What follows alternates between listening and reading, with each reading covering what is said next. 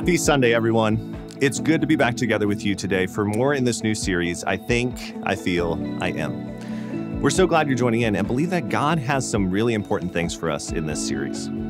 The world we live in and just our own lives in general can tell us a lot of things that influence the way we think and then the way we feel and then ultimately how we see ourselves. And when the world and our own thinking is what's governing all of that, we can go to some pretty dark places. But we've been created by God, who has some things to say about you and me, about how our identity can and should be found in Him, our Creator, about how who He is and what He's done should be what forms how we think, and then how we feel, and then who we conclude we are. It's easy to let other things inform that, so I'm glad we're taking the time here over this series to really remind ourselves of what is true as we consider how we think, feel, and see ourselves. I'm glad to be a part and glad to be joining with you.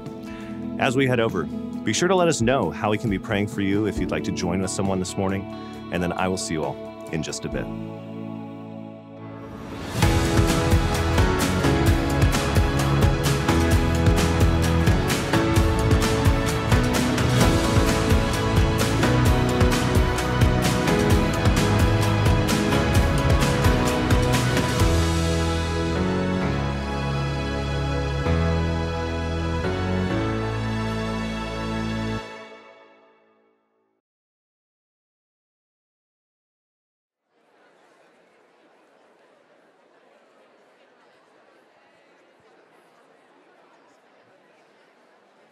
Good morning, Christ Chapel. My name is Brooke, and I have the privilege of serving on staff with our young adults here at the Fort Worth campus. And it's my privilege to welcome you in this morning. When you walked in, you might have noticed that the great room looks a little different. And that is because we are working hard to refresh the paint and the carpet and the restrooms. And so thank you for being patient and bearing with us. It will be worth it. And I know that it will not make worship any less sweet. If you're new, I want to extend a special welcome to you. Thank you for being here and giving us your Sunday morning. I hope and pray that it's a blessing to you. And if you're new and want to know how you can take more steps with Christ Chapel and get more plugged in and let us introduce ourselves to you, you can do that by filling this out. This is a Connect card, and you'll see it in the seat back in front of you. So if you fill it out, we will reach out to you this week with more information. You'll also see a card just like this in the seat back in front of you. This is our prayer card. We are a church that deeply and fully believes in the power of prayer. It is an honor and a privilege to pray for and with you. And so if there's something we can partner with you in prayer in, you can fill this out. And after the service today, you can drop either of these cards off in the offering box. And if you're joining us online, you'll see a link in the chat to fill either one of those out. One of my favorite things we do here at Christ Chapel is we have a time of elder prayer, and that's coming up on May 19th. This is a time for you to come and gather and be prayed over by our elders for healing and encouragement. And so if that's something that would minister to your soul and be a blessing to you, be sure to check out our events page for more information. Church, like I said, I'm glad you're here. We're going to have a sweet morning of worship. So let's start our time together by standing and greeting those around us.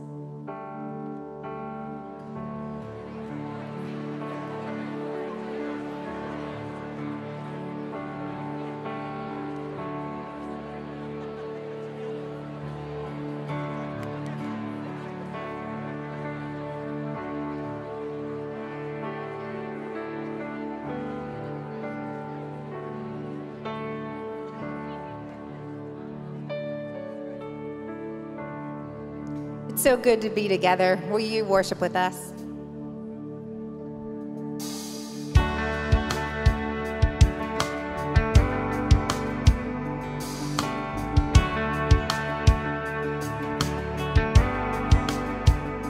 Through every battle, through every heartbreak, through every circumstance,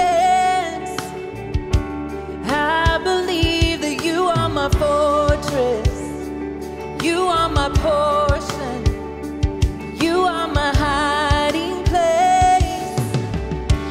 Oh, I believe you are the way, the truth, the life. I believe you are the way, the truth, the life.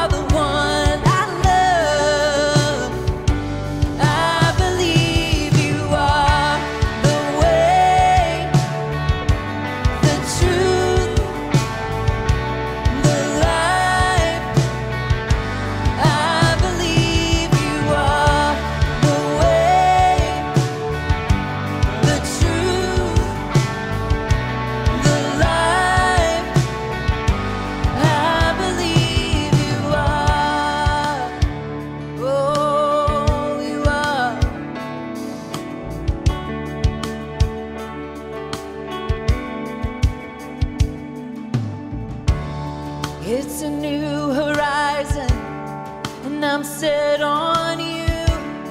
And you meet me here today with mercies that are new. All my fears and doubts, they can all come to, because they can't stay long when I'm here with you.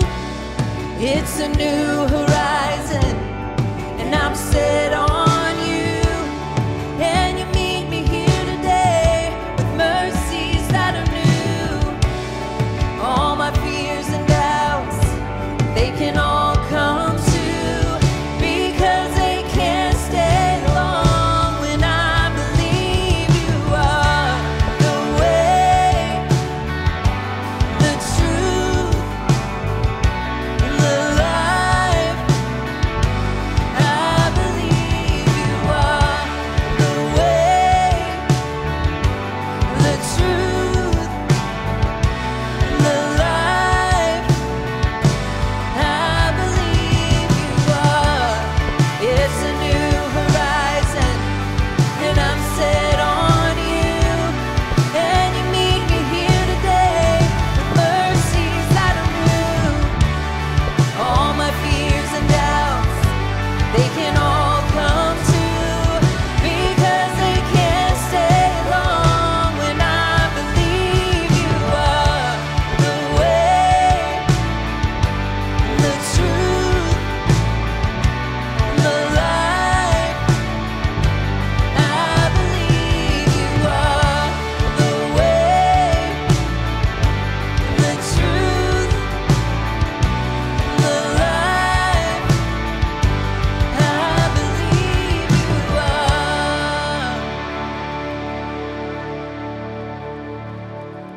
Amen, church. This morning, we want to teach a new song, sing a new song with you. Sorry about that. We want to sing a new song together that's called Jesus, We Love You. And this song just gives us an opportunity for us to just recount God's faithfulness, to thank Him for what He's done in our lives, and just for us to simply say, God, for that, for who you are, we devote our lives to you, we love you. Before we do that, I just want to read a psalm for us from Psalm 95. It says, let us come into His presence with thanksgiving. Let us make a joyful noise to Him with songs of praise. For the Lord is a great God and a great King above all gods. In His hands are the depths of the earth, the heights of the mountains are also His. The sea is His, for He made it, and His hands formed the dry land. Oh, come, let us worship and bow down. Let us kneel before the Lord our Maker, for He is our God. So, church, as we sing this new song together, let us just look at our own lives and see where God has been faithful, and just thank Him for that. And also in return, say, God, for who you are, purely alone, we devote our lives to you. Let's sing this together.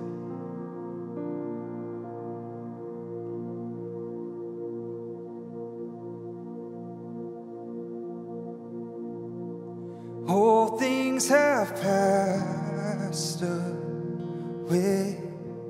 Your love has stayed the same.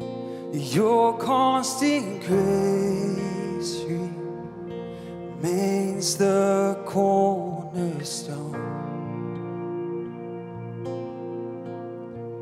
The things that we thought were dead are breathing in life again. You caused your sun to shine on darkest night. For all that you've done, we will pour out our love. This will be our anthem song. Jesus, we love you. Oh, how we love you. You are the one our hearts adore. The hopeless are found in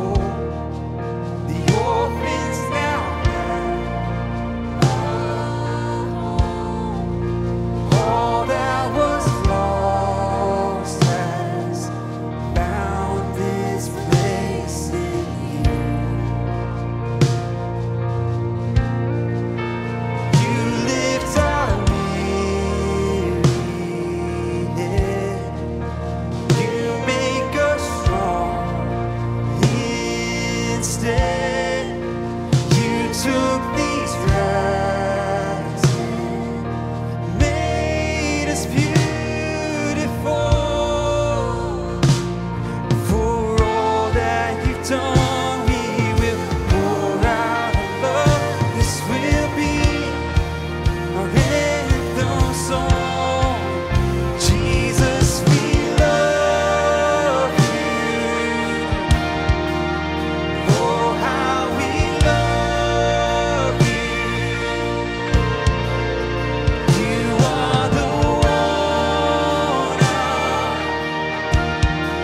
our hearts adore.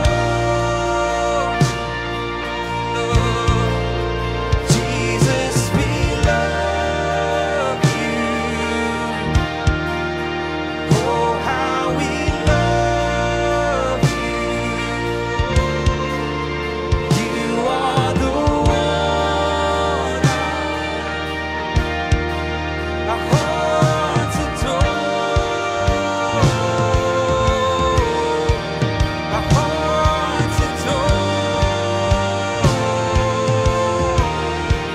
Our hearts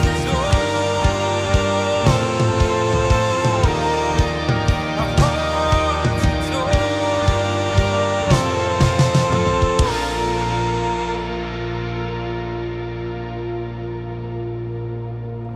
Our affection, our devotion poured out on the feet of Jesus. Our affection, our devotion poured out on the feet of Jesus. Our affection, our devotion poured out on the feet of Jesus. Our affection, our devotion poured out on the feet of Jesus. We love you. Oh, how we love you. You are the one our hearts adore. Jesus, we love you. Oh, how we love you. You are the one our hearts adore. Sing that one more time. Jesus, we love you.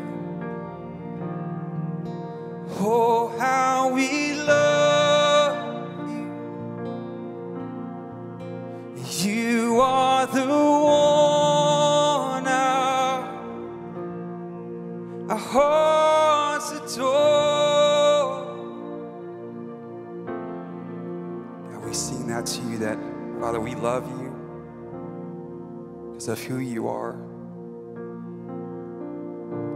You are unlike any other God, and we thank you for that. We thank you for saving us, for redeeming us, and making us new. We love you. In Jesus' name we pray. Amen. You can be seated. Good morning, Christ Chapel. Good to be with you this morning. I want to continue in worship, and we're going to do that through giving. We want that to be simple for you, so you can text the keyword that's up there on the screen to that number. You can go to our website. There's some boxes out there. You can drop a physical offering in it. But I want to point out, I'm still kind of amazed that summer is almost here. It's around the corner. And for us, that means one thing. That means kids camp. Kids camp is coming. It's huge. This is a week that draws tons of kids. A lot of them go to Christ Chapel, but we draw a lot of kids who don't go to church at all on Sundays. And it's an awesome opportunity because they come together and there's just so much love and enthusiasm. There's creative games. There's snacks and snacks and snacks. And my kids love snacks. There are all sorts of great things going on, but most importantly, the gospel is shared in the most clear, compelling, and loving ways. In fact, 2 of our 3 kids came to Christ at kids camp. No, I did not influence them at all. It was just kids camp, apparently.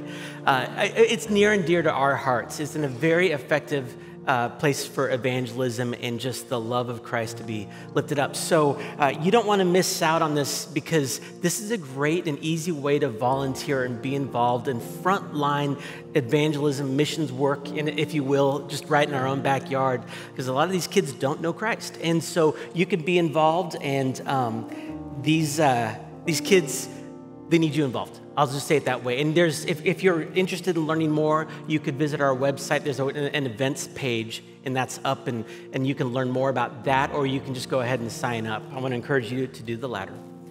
Last week, Cody he kicked off our new series about emotions, and he led off with a feeling that we're all intimately acquainted with, unfortunately. It's called anxiety. He talked about anxiety, and anxiety, it's closely related to what Ben is going to talk about today, but anxiety is a generalized fear, this sense that something is going to go wrong, but you're not exactly sure what it is. And it just forms this undertone in our life, almost as if like the Jaws theme we're playing in the background, right? Dun, dun, dun, for those of you under 30. It is something that it can rob us of joy and peace because we suspect that the problems around the corner might be above our pay grade. We might not be prepared to face what's coming, and it leaves us just generally worried. And it's a real problem because the problems might be real. The threats might be real, but it's a problem on the one hand, but it's also an opportunity on the other hand. Because we face big problems in life, but we have a bigger God. Our anxiety can remind us of who we have to go to in our anxiety. We have a God that says, you're anxious, come to me. Don't try to carry that on your own. Bring it to me. I've got your back. That's straight from Philippians 4, the RMV, the Ryan McCarthy version. Philippians 4, verses 4 through 7 is going to be what we use as a kind of prayer prompt in our time together, because it's the easiest thing to just obey what it says and pray our anxieties. So would you bow your heads with me? Philippians 4:4, and Paul says, rejoice in the Lord always. Again, I will say rejoice. Let's start by praising God for who he is, whether you feel it right now or not. Praise him for his wisdom, his power. Tell him how good, gracious, and loving he is. Just spend time praising him and rejoicing in him.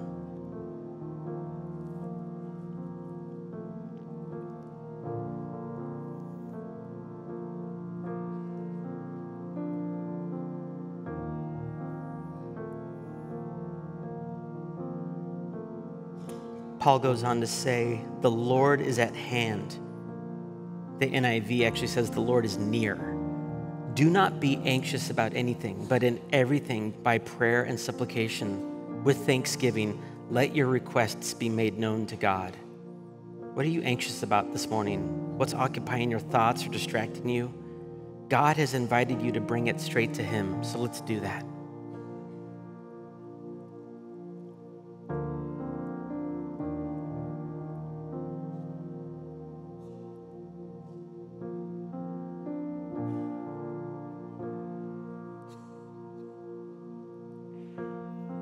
In light of Iran's attacks on Israel and the dramatic escalations that are happening in the Middle East, would you just take this request to God, ask him for his supernatural protection and peace to do only what he can do?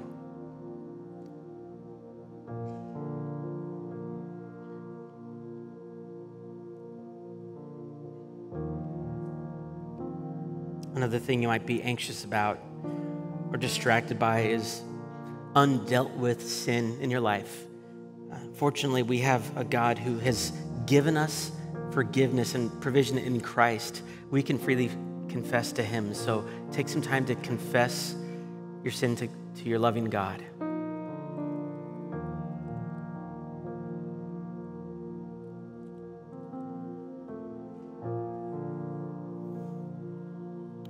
We're told to bring our requests with thanksgiving, thanking God in advance because he's going to answer. He always does. So just take a moment to express your gratitude to him.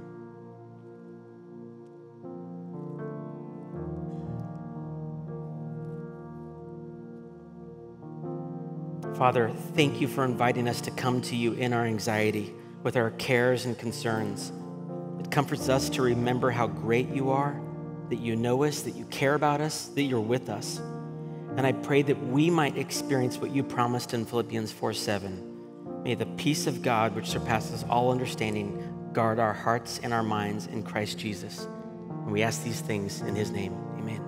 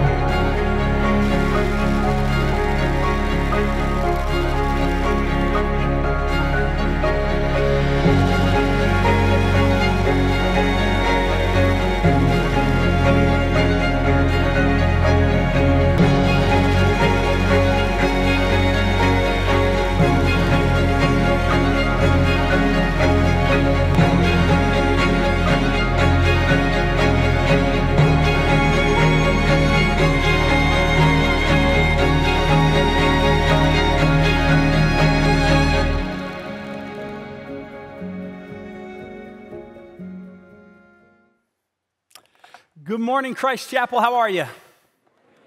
Good. So glad you're here. So honored to get to preach God's word with you. We are going to be in Mark chapter 4. So go ahead and start flipping there. Mark chapter 4 is page 839 if you got one of those Bibles in your seat. Like I know all the venues just spent some time praying for Israel. I stayed up way too late last night reading stories and watching statements from Israeli officials or news reporters and reading articles on what's going on in the world. If you woke up to that or if you went to bed with that, we as a church have to continue to pray. And we have to continue to pray for Israel. We have to continue to pray for the Middle East. Now all of those nations in conflict, at war, the evil that's there, we need to pray for protection. Ultimately, we need to pray that Jesus would do what only he could do. Not just in peace in that place, but also changing people's hearts, changing everyone's hearts, changing all of those nations that they would see him. We're talking about fear this morning, and I think it's appropriate in just if you pay attention to the news, whether it was this weekend or last weekend, I'm going to be honest, whether you're paying attention next weekend, there will always be something in our news, in our life, on our social media feed, in our own hearts that's going to produce this feeling and this emotion of fear. Last week we talked about anxiety, and we walked through what it looks like to take anxiety that gets disordered and get it in a biblical order. And this week we'll step into fear. And those two are really similar. They're really similar emotions. The best way I could distinguish them for the sake of time is anxiety is the storm on the horizon, right? Anxiety is when we look in the distance and it's our head that says, what if? What if that storm on the horizon heads this way? What if I get swept up in that? And it's that what if question. And fear is really, we are in the middle of the storm. And the question that we ask when we're feeling the fear and the emotion of fear is not just the what if, it's the is this it? Is this it? Am I going to get out of this? Is this ever going to relent? And so that's really where we're at. Not just asking the what if anxiety question, but it's here. And the storms are in our life. And so many of us are in those storms and find ourselves in those storms this morning. So I'm glad you're here, and I'm glad to get into God's word to see what it looks like, to order that properly. God created emotion. He created emotion. It's his design, and yet so often how we respond can be unhealthy. It can be in unbiblical ways, but if we really study God's word, we can see what it what it looks like to order it properly. So let's jump into Mark chapter 4. We've got a lot to cover. We're going to be in verse 35 through 41. Picks up in verse 35. It says, "On that day, when evening had come, he said to them, 'Let us go across to the other side.' And leaving the crowd, they took him with them in the boat, just as he was. And other boats were with them. And a great windstorm arose. And the waves were breaking into the boat, so that the boat was already filling. But he was in the stern, asleep on the cushion. And they woke him and said to him, 'Teacher, do you not care that we are perishing?' And he awoke and rebuked the wind and said to the sea, 'Peace, be still.' And the wind ceased, and there was a great calm. And he said to them, 'Why are you so afraid? Have you still no faith?' And they were filled with great fear and said to one another, 'Who then is this, that even the wind and the sea obey him?'" Let's unpack this story. There's a ton here, and we see this literal storm that the disciples are in, and we see their navigating of valid fear and how that valid fear kind of knocks them off of course. Some observations from the text that we know. Many of the men in that boat, many of the disciples are professional fishermen. Right? This is what they do. The boating life is not a new thing for them. Right? They would have encountered tons of storms, and so we know this is unprecedented, right? This is an unprecedented storm because all of them are worried. We also see in this passage that, and there's this desperation. Their fear in this unprecedented storm, it has these layers to it, and one of them is a desperation. They go and wake up Jesus, right? They go into the stern of the ship where he's sleeping, and they wake him up, and there's a whole nother observation that I don't have time for in this sermon, just about the hypostatic union of Jesus here. Right? The hypostatic union that Jesus is fully God and fully man, both of those things. And here we see in this passage Jesus, whose words control creation and nature, the power of God in Jesus, but also simultaneously we see in this passage a man who's clearly exhausted. I mean, he is wiped. His bodily flesh is exhausted. He is asleep in a boat in typhoon weather. Something else we'll see, though, is this emotional response of fear. We see this abandonment, right? There's a desperation, obviously, in the disciples, but also an abandonment that shows up in their fear. They're saying, "God, do you even care?" Right? It sounds almost accusatory. How could you still be asleep? How could you ignore us? How could you abandon us? Right? You don't get it. He's asleep on a cushion. Do you not care? Is what the disciples say to Jesus as they wake him up. And I think if we sit with the story a little longer and we marinate, we also see this whole other layer to fear, and that's the defeatedness, right? Their fear, I mean, they're not waking him up so that he can help. They are waking him up. They're already resigned that they are perishing, it says. They're saying, "Hey, it's too late. I can't believe you didn't care. We're already perishing." They've resolved that they're defeated, they're frustrated. There's a sarcasm and a tone in the disciples. And then Jesus wakes up, he flexes, and the storm turns off. The storm turns off. The power and the authority of Jesus on display in the middle of the sea. And then he turns to the disciples and he rebukes them. He questions their faith. And another observation in this text, it's so rich. This is chapter 4, right before this story, they were on the other side, and Jesus was telling the parables, and right before they get in the boat, he's telling them the parable of the mustard seed, and all you need is just a little bit of faith, and he's teaching these parables, and he's helping them understand the power of faith, and then that very night, they don't have enough faith to understand that who's in the boat with them is more powerful than the storm. How about us? Right? When I think about fear and I think about how pervasive it is in our life, I see the disciples here in this story and I see their reaction to the storm they're in. I think it's appropriate for us to look at ourselves. And so throughout this, I want us to look at ourselves and evaluate ourselves through the lens of God's word. Storms in our life, they produce fears in our life. Right? Those circumstances around you, externally are going to have a huge internal impact in our life and our emotions, and those emotions can have such an impact on our thoughts, right? And our thoughts start to become disordered, and we start to lose hope, and we start to be discouraged, and we start to be defeated, and then those have such an impact on how we see ourselves. So much of this series that we're in now is really a look at those things, how we can get it backwards, and how it can even start to shape our identity in ways that God didn't design for it to do. And so fears and storms, they're real, right? They are very real, and they're personal, right? It could be health. It could be a health of loved ones that you're in, feel like in a storm. Not just the what if on the horizon, but you're in it now. It could be job, it could be career. It could be relationships that you're in that feel frayed. It could be a lack of relationships, right? It could be a relationship that's dissolved or that you can't find, and it's frustrating and it's scary. I'm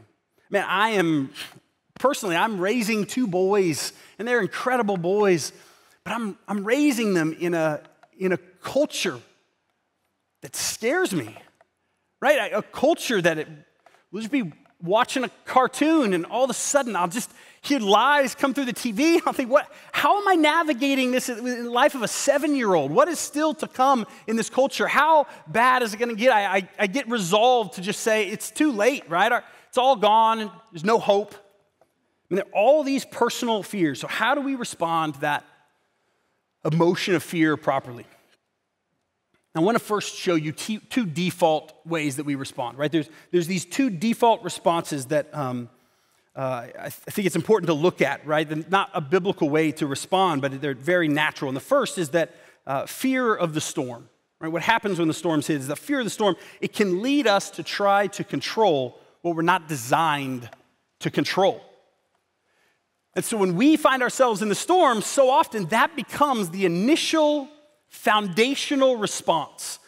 I'm going to take control of this situation, right? And that control can show up in a couple of different ways that are problematic. One, when I'm experiencing a storm, right, that my initial primary reaction is to grasp at anything I can, right? Grasp at anything I can to control so that I can make myself feel better.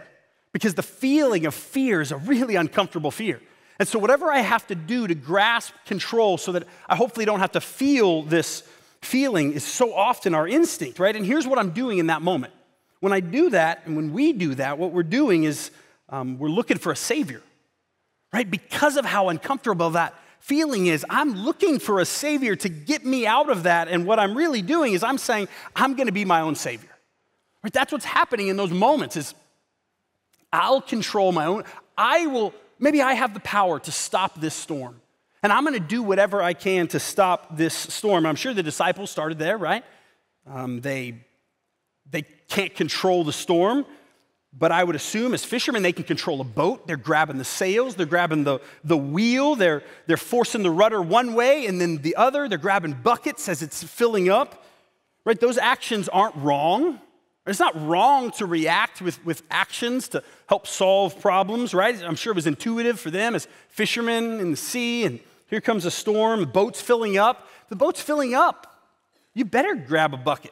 If there's a storm in your life, you better step in. There better be action to that. So again, let me be clear.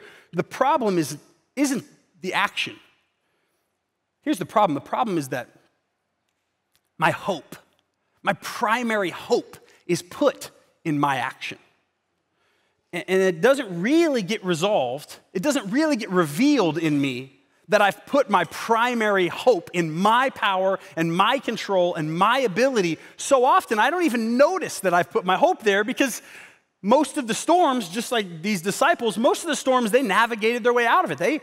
They shoveled the water and they moved the rudder and they dealt with the sails, but that's fine until we hit a storm unlike the last. And until we hit a storm where, wait a second, I can't control the way I used to. And when those storms come, all of a sudden, the gracious conviction of the Lord reveals to us, I don't have the power for this storm.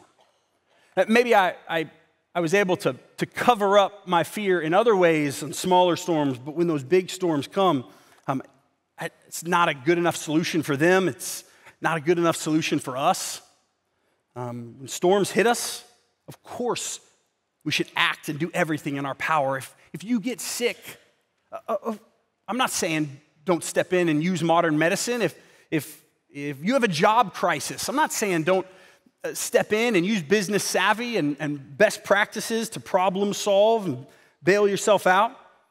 But if we make the mistake of our doing as our primary hope, that control is our primary hope, well, then we're in for a rude awakening as the storms get greater and greater. I think Peter illustrates this really well at Jesus' arrest. So they're in the garden and Jesus is getting arrested and Peter's fear takes over when he's in the garden. Right here is his rabbi, his friend, his Messiah, his future king, and he's getting arrested. He's confused. A few days earlier, people were worshiping him as he was riding in a donkey, right? Any day now, surely he's gonna kick out Rome and set up his earthly kingdom, right? And so Peter's wrestling with all of this confusion as he's watching Jesus get arrested in the garden. Confusion sets in. He watches this betrayal. It's gonna trigger his fear. And what's his primary hope in that moment? What does Peter do as he watches Jesus get arrested, right? I'll be the savior of these circumstances. Well, I need to control these circumstances. This isn't right. This isn't good. And fear takes over. I need to control the circumstances. Jesus needs me to take control. So he pulls out a sword and he starts swinging it, chops off a guard's ear. Jesus rebukes Peter. Jesus heals the guard. Jesus goes off with the soldiers. When storms came, Peter, his initial reaction was to trust his ability. Right, his initial reaction in that fear is to trust his ability, his control, his sword, his strength. Trust that over following Jesus' lead. What are ways you're looking to yourself to control the storm? Right, as we walk through this series, it's going to be an introspective series to ask the Lord, God, show me where are ways, even with fear, that when these storms hit, that man, I'm putting my hope and my trust in my own strength, or I'm putting my hope and my strength and my trust in some worldly solution that's eventually gonna let you down. What are those things? Maybe when you feel out of control with kids, right? Does it elicit anger? When your kids aren't doing what they're supposed to be doing. And it's not just because they're being disobedient. This is going to be a pattern in their life. This is going to cost, and it becomes this fear, this storm. What does that elicit? Does it elicit, I can't control them, and it creates more anger, and it creates an attempt to control their behavior, which anybody who has kids knows that's fruitless. Right? When work gets scary, what is produced? Is it, I'm gonna manipulate whatever I need to do. I'm gonna lead like a tyrant over the people I'm supposed to be serving and leading. Another whole area that we see this play out is experts in the areas of eating disorders. They have taught us that many of those eating disorders aren't just simply about a desire to be a certain number on a scale, but really that there's this desire to exert kind of an unhealthy control over something that they can control because so often our lives feel out of control, but at least this I can control, right? This calorie intake, this. And so there's all these different things that control tries to be a salve for, tries to be a Messiah and a Savior for, so that I don't have to sit in this storm any longer. And so I've got to take control of things that ultimately can become healthy, and they're personal things, and they're patterns that are hard to break. Fear in the storm, it produces that unhealthy control. And what's happening is we have a God who's telling us, can you trust me with that? He's not just asking, he's telling, you can trust me with that. That's what our God is telling us. You can trust me with that all throughout Scripture. You can trust me with that. We can lay down that control and we can trust a God who is bigger than our circumstances. But it isn't just that response, right? That's certainly one response. There's a response that would say, I gotta fix this myself. I've got to look to a worldly solution or solve it myself. But there's another response in storms that hit us, another wrong response, And that's the fear of storms, and they can lead us to disconnect in ways we're not designed to disconnect. Right? And I'll move quick on this one because I think this is intuitive. I think we know this. We see this in our own life. One, I disconnect from God at times. There's a couple of ways we disconnect. I might, in the storm, and circumstances hit, when things are bad, when things are rough, I might say, okay, I got to disconnect. God, I relate to those disciples in the boat. God, I can't believe you'd let this happen. I can't believe you would allow this. I feel abandoned. You're asleep on a cushion, Jesus. What are you doing? I'm in this storm and I feel abandoned, and so I'll disconnect from God and already feel resolute. The outcome is determined. I've already resolved God has abandoned me before he's finished telling his story. And so I disconnect from God. Maybe that's you. Maybe you've experienced some real hurt and pain and sitting in a storm, and it doesn't seem like it's relenting, and you're taking on water. It just feels like Jesus is asleep on a cushion somewhere. And so easy. I relate to these disciples. I hope you do too. Easy to disconnect. Say, God, you've abandoned me, and yet he is there. And yet, as we watch the story play out, he is there. He will exert his control. He will finish what he started on this side of eternity or the next. His promises will be kept. The other way, though, is not just I might disconnect from God, but I just would disconnect from reality. So often in our culture, we will just numb ourselves, and we've become just masters of being able to numb ourselves. We veg, we binge watch, we shop, we scroll, we work, or we fill our calendars so full. I fill my calendar so packed that then I don't have room to be afraid, right? I don't have room to feel those feelings or process the storm because I'm so busy, or I'm so checked out, or I'll just cope in unhealthy ways.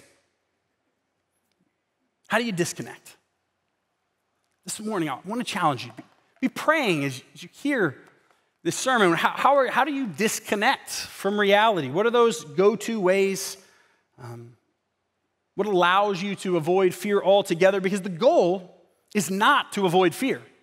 That's not the goal. The goal is not, how do I not have fear? Even biblically, I'm not going to provide a solution that says, hey, look, if we go this route, now we won't experience fear. The goal is not to not have fear. The goal is to focus our fear in the right direction. Let me repeat that. Your ability to endure the storms is not contingent on your ability to avoid all fear. It's not contingent on the absence of fear. It's contingent on where you focus your fear.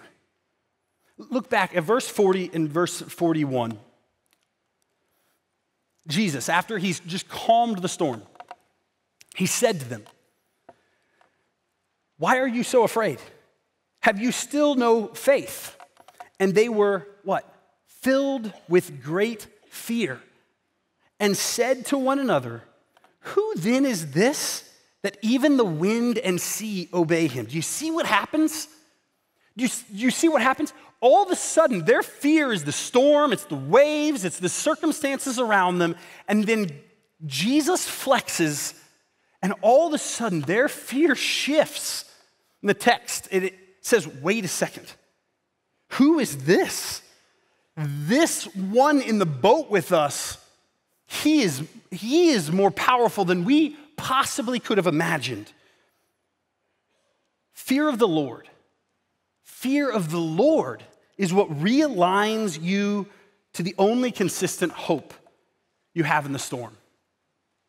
Right? And so we go from fear of the storm to refocusing. It is fear of the Lord. It's a command that God has made pretty clear all throughout Scripture. Fear of the Lord is a common command from God.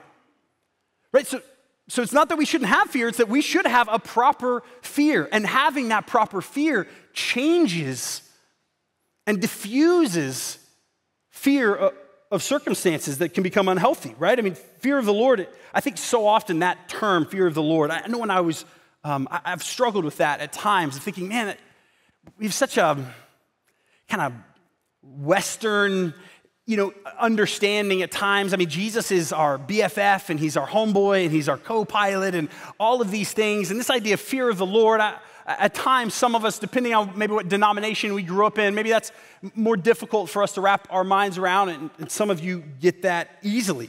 God of Scripture, he calls us to fear him. He calls us to fear him, and in doing that, it's going to diminish other things. In Proverbs 1, he says the fear of the Lord is actually the beginning of knowledge. In Proverbs 14, we see the fear of the Lord is the fountain of life. It's all these incredible benefits. In Proverbs, the end of Proverbs 14, he says again the fear of the Lord, but he talks about it being a strong confidence and a refuge for our children. When we fear the Lord, we have confidence. Fear of the Lord seems like it might be this distancing thing from God, but we have to flip the script on that. Right? Friendship with God is found through a healthy fear of him. Psalm 25:14, the psalmist says, "The friendship of the Lord is for those who fear him, and he makes known to them his covenant." Friendship is found through my fear. And Hebrews 11:7 actually helps us even understand and define that a little better, even as it talks about Noah in 11:7. It says, "By faith, Noah, being warned by God concerning events as yet unseen, in reverent fear constructed an ark for the saving of his family." And so we see this reverence, we see this awe throughout our call to fear him. It's a trust that he is who he said he is, and I respect that, and I see him for the powerful God that he is. And this wasn't just an Old Testament thing, this was a New Testament thing also. It wasn't just a pre-Jesus, and now on Jesus, we don't have to do that anymore. No, in Acts 9:31, at the beginning of the church, when it's growing, it says, "So the church throughout all Judea and Galilee and Samaria had peace and was being built up," and then listen, "and walking in the fear of the Lord and in the comfort of the Holy Spirit, it multiplied." What a beautiful tension that produces growth. The fear of the Lord and the comfort of the Holy Spirit.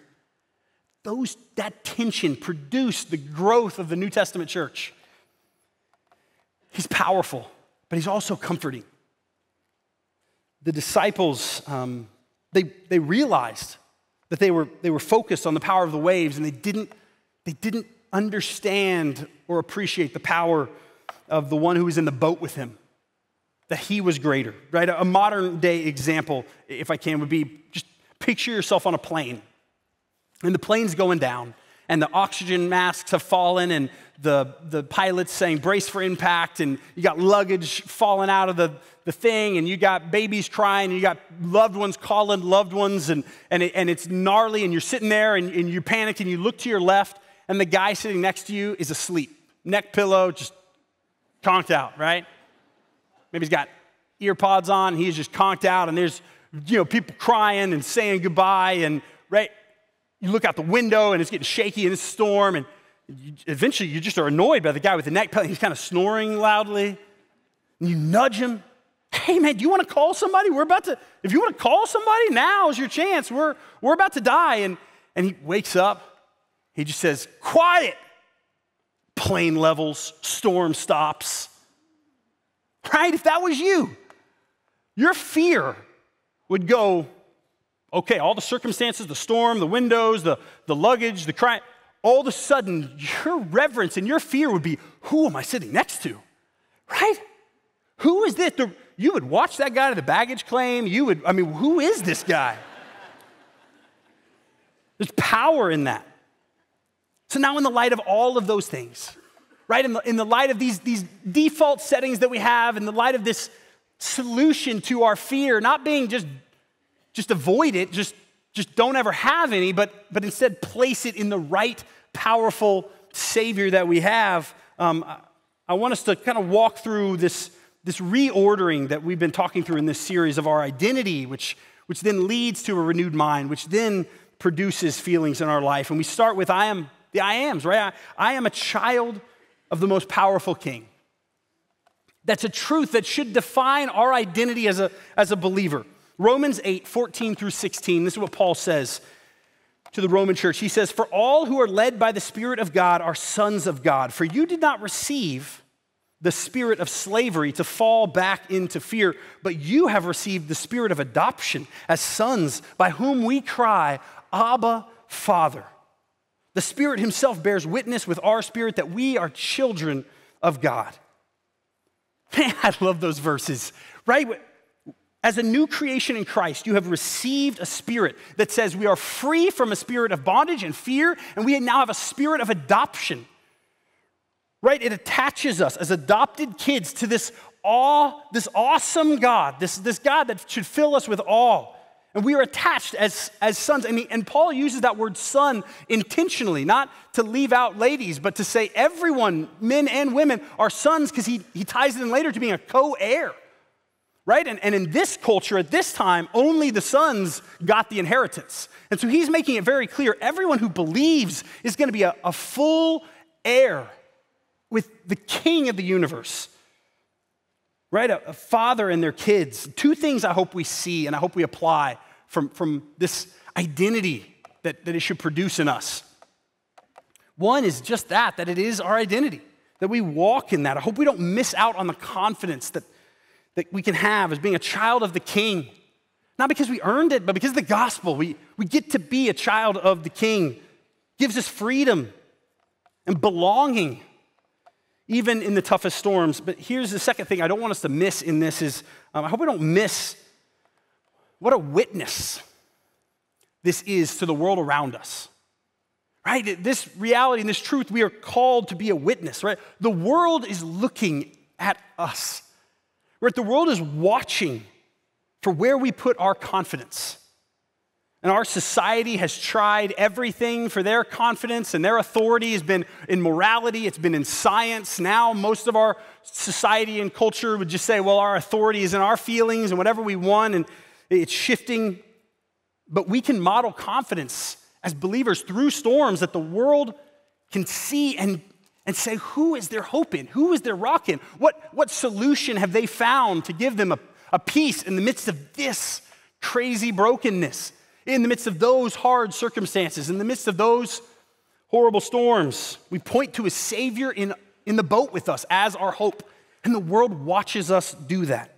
And that's easier said than done. But when we walk out of here and the storms are raging in our culture and in our life, we want to, who do we trust? Do we trust in ourselves? Do we trust in worldly solutions as temporary fixes? I hope not. And just as a real practical application, I don't know if you guys knew this or not, this is an election year. So,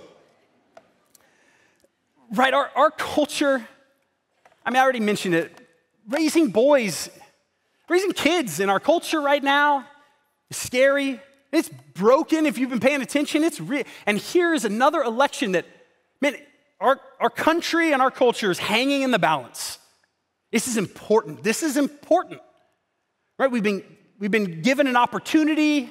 If we're American citizens here and we call this our home, then we've been given an opportunity to have a voice, and we should follow those convictions. Please hear me say, we should follow biblical convictions. We should vote. We should advocate. We should step into our culture. We should fight for things. We should fight for what's best. But while we do that, while we walk in our convictions, especially in an election year, let's be really, really careful that our witness is not pointing to those things as our Savior. That it's very clear to the world around you that as you move forward in your convictions this year and make the decisions you do and advocate appropriately and biblically, that it's very clear to the world that your hope is not in some election, some politician, some new policy, that we move and we activate and we serve and we step into culture, but we step into culture as one who we know where our hope is, right? We know who's in the boat with us, and that we're not confusing the world around us by pointing to this person or that person or this policy or this thing. We're pointing to Jesus, and there's no mistake. Jesus is where our hope is. And man, when I preach, whether it's here, or certainly when I'm preaching at Renovate, which is our young adult ministry, or our college outreach over by TCU, you better believe, and very well-intentioned and rightfully so, I wouldn't have it any other way, people who love me say, man, you gotta speak into this. You gotta get real practical on this politician, give this a head nod, talk about this policy, and those are all things that I'm gonna have personal convictions on that I need to step out and be obedient, but better believe we're gonna make this pulpit something that points to Jesus constantly. There's no confusion of who we point to as our hope for the crazy storms we have. And in your life too, and it's so clear, your hope is the one who's in the boat with you. Run hard, be an advocate, fight for what's best. Don't be passive, but make sure it's not confusing of who your Savior is. I think. We have this I am of who we are in Christ, that we're children of God, and this incredible opportunity to be a testimony of what that means, and the security and the peace that we can have amidst awful circumstances, no matter what they are. But also then that identity then shapes our thoughts, right? I think about God's power over all things. It becomes this application for me to say, okay, I am a child of God, and so now I think about the things of God, His power. My identity as an adopted son, it translates to my thoughts of His power, not my own. I love the story in Exodus. In Exodus 3, verses 11 and 12, God has called Moses to go set his captives free. And in verse 11, but Moses said to God, who am I that I should go to Pharaoh and bring the children of Israel out of Egypt? And then God says, He said, but I will be with you, and this shall be the sign for you that I have sent you. When you have brought the people out of Egypt, you shall serve God on this mountain. Did you see that? I love what God did there. Moses says, God, I don't think I'm the right guy. I'm not good. I can't do this. I'm not a good enough leader. I'm not strong enough. I'm not gifted enough. You know what God says? Does He say, no, you're great, Moses. You're so good and strong. No, He says, you're right. It has nothing to do with you. It's my strength. When Moses says, I don't have it, God isn't like, no. God is like, yep, I will be there. I am the strength. I am the one. That's who we think about, His power. Ephesians 3:2, His power that Him who is able to do far more abundantly than we ask or think according to the power at work with Him. We can't even imagine how powerful He is. And so we know we're a child of God, and then we get to think about the power of that God, the Father that we have, and how powerful He is. And as our mind starts to be trained and renewed day by day, slowly, God, help me to think, right? So often I can nod my head to, yes, I'm a child of God, I'm His, but then I don't train my mind to think about what that comes with. I'm His. His power, I can't even imagine all of it. And so I think on those things. When I think on those things, it will produce worship in my heart. And then what does it do? It produces these feelings. I feel secure knowing God is in control. Right? That feeling of security comes as a response to a renewed mind that comes from an adoption by the Holy Spirit, that I get to cry out, Abba, Father, to an incredibly powerful, omniscient, omnipotent God. I feel secure in the midst of the storms. There is this healthy fear that I can feel secure. Psalmist in Psalm 23:4, even though I walk through the valley of the shadow of death, I will fear no evil. Why? For you are with me. Your rod and your staff, they comfort me. We're comforted. What amazing promise we have through Christ. Amazing promises, right? It's a promise. Church, it's a promise that supersedes the storm. Whatever storm is in your life, comes with all the fear, the promise of God supersedes that. I got one final observation for you. One final observation, and then we'll go back to responding in worship, is this. I'm not a fire and brimstone guy. That's not my style. That's not our church's style. But what is our style is to love you well enough to speak truth into your life. And so all those promises, that reality, the freedom that we can have from fear, the confidence, the adoption we have for a holy God, if you have not placed your faith in Jesus, right? If you've come to church and you do good things and you like Jesus and you'd vote for Jesus if He was running and you affirm maybe even Christianity, right? But you've never surrendered your life, you've never put your faith in Jesus. If you've never done that, we love you enough to tell you that all those application points, the beautiful freedom we just talked about, it doesn't apply to you. It doesn't apply to you. The freedom that comes from knowing Christ and not trying to strive to do it and to be good enough, but the freedom that comes from surrendering, as Galatians 2:20, Paul says, "For I have been crucified with Christ. It's no longer I who live, it's Christ who lives within me. And the life which I now live in the flesh, I live in faith in the one who loved me and gave himself up for me." That reality of surrender, if that hasn't happened in your life, then you are on sinking sand. You are grasping for things. Then you are just looking for an emotional crutch. Maybe you'll hear a good sermon or hear some good worship songs or get in a good Christian community. But if you don't have the Spirit of God that comes at faith, then we love you enough to tell you those promises aren't for you. And I don't say that to scare you. I say that to invite you. I say that to invite you. Come. You have a God who maybe you've been searching for and looking for and trying to get to, and he has been standing in front of you saying, just come. I'm in the boat with you. Would you surrender and would you put your faith in me? And you say, but I don't have all the answers and I still got questions. Good. Ask your questions. But trust the God that you sit before. I still have questions, but my relationship isn't built on having all the answers. It's built on a God who I trust, who's real, who's moving and active, and who sent his son to die for me and to die for you. Let's pray. Father, thank you. Thank you for how you love us. Thank you for who you are. Thank you for your grace, God, your incredible grace through Jesus. Lord, would we be people who would focus our eyes on you, Lord, in the midst of our storms, in the midst of fear that wants to take over. Would we be a people who you, through the graciousness of your Holy Spirit, would help us fix our eyes on your goodness, on your power, but also through Christ and Christ alone, through your approachability, that we are yours and you are ours. Help us, Lord. Help us see you. In the name of Jesus, amen. Church, will you stand and sing with us?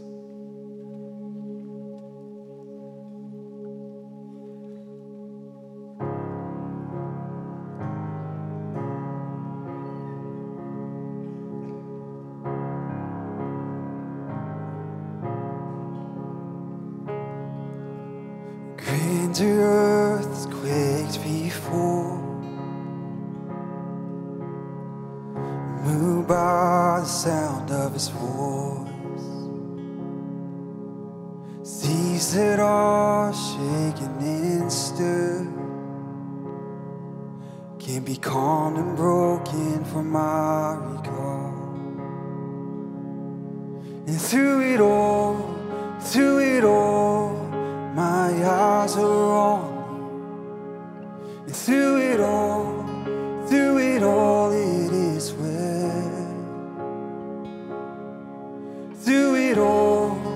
Through it all, my eyes are on you, and it is well with me.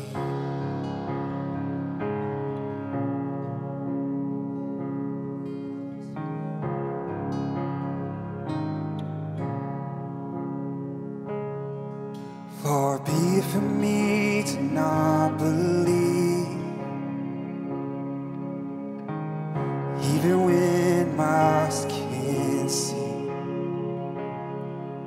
In this mountain that's in front of me, will be thrown into the midst of the sea. And through it all, my eyes are on you. Through it all, it is well. Through it all, my eyes are on you, and it is well. It is well. So let go, my soul, and trust in him. The waves and wind still know his name. So let go, my soul, and trust in him. waves and wind still know his name. So let go, my soul, and trust in him. The waves and wind still know his name. The waves and wind still know his name.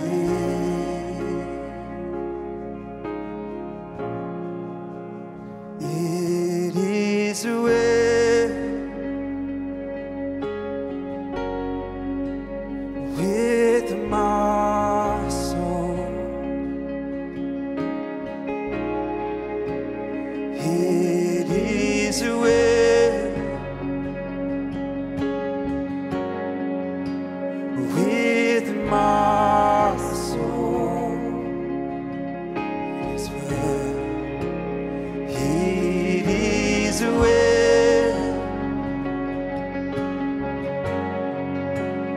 with my soul. It is well.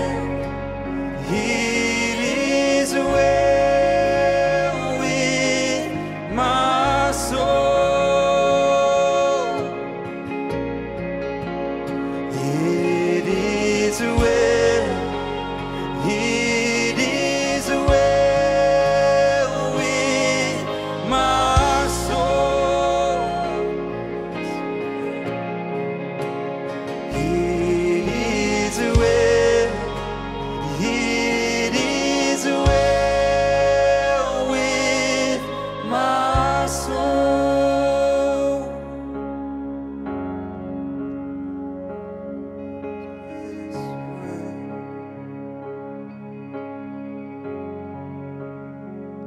So let go, my soul, and trust in him. The waves and wind still know his name. Sing that again. So let go, my soul, and trust in him. The waves and wind still know his name.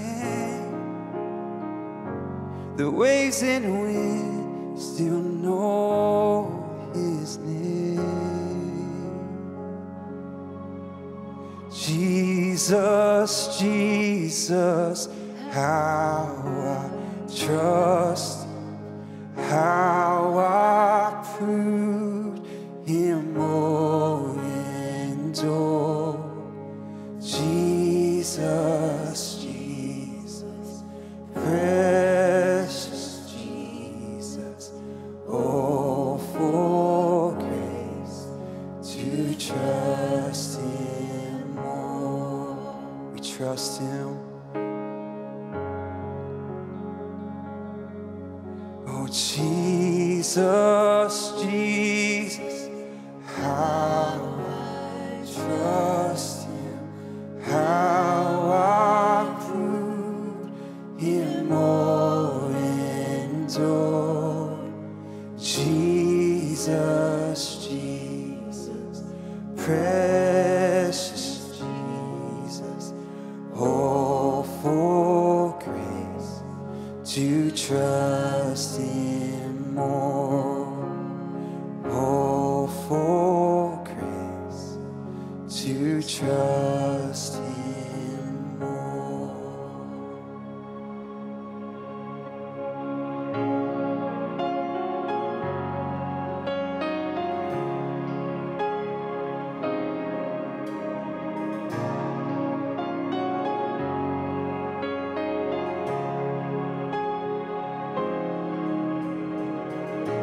When I was lost and all alone, your presence was where I found home.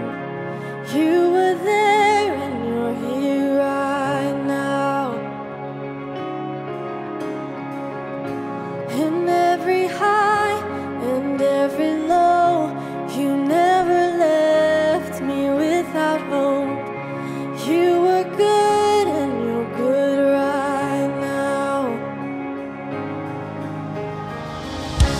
I witnessed your faithfulness. I've seen you breathe life within, so I pour out my praise again. You're worthy, God, you're worthy of all of it. Your promises never fail.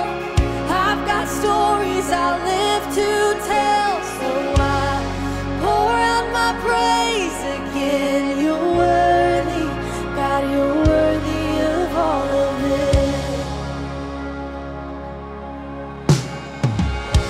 You left the throne and chose the cross, laid down your life to rescue us, the Savior then and the Savior now. But even death was not the end. You conquered hell so I could live, resurrecting then, resurrecting now. Resurrecting then, resurrecting now. I've witnessed your faithfulness. I've seen you breathe life within, so I pour out my praise again. You're worthy, God, you're worthy of all of it. Your promises never fail. I've got stories I live to tell, so I pour out my praise again. You're worthy, God, you're worthy of all of it. You're good and I've witnessed it. You're strong and I've witnessed it.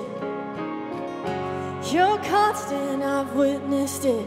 And I'm confident I'll see it again and again. You love and I've witnessed it. You heal and I've witnessed it. You save and I've witnessed it. And I'm confident I'll see it again and again. You're good and I've witnessed it. You're strong and I've witnessed it. You're constant, I've witnessed it. And I'm confident I'll see it again and again. You love and I've witnessed it. You heal and I've witnessed it. You save and I've witnessed it. And I'm confident I'll see it again and again. I've witnessed your faithfulness. I've seen you breathe life within, so I pour out my praise again. You're worthy, God, you're worthy of all of it. Your promises never fail. I've got stories I live to tell, so I pour out my praise again. You're worthy, God, you're worthy of all of it. You're good and I've witnessed it. You're strong and I've witnessed it. You're constant, I've witnessed it. And I'm confident I'll see it again and again. You love and I've witnessed it. You heal and I've witnessed it. You save and I've witnessed it. And I'm confident I'll see it again and again.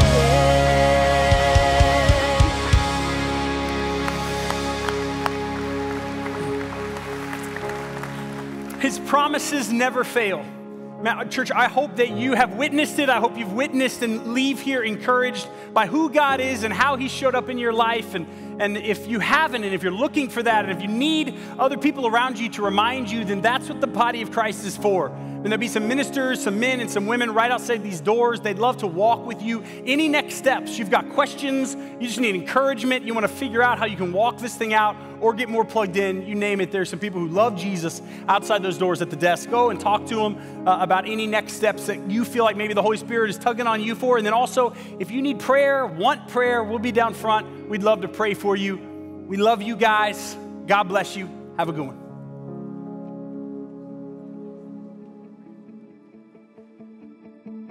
We're so glad you joined in today and look forward to being together again next Sunday. Before you go, I hope you'll let us know how we can pray for you. If there's anything big or small you'd like us to pray for today and throughout the week.